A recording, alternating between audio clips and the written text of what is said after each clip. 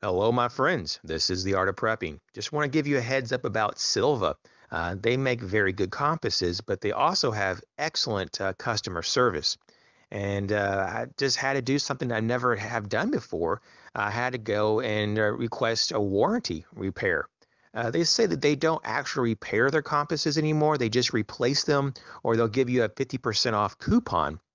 And so I was like, okay, I would rather just have a replacement.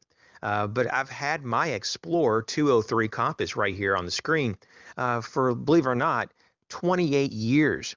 It started to rust really bad around the needle area.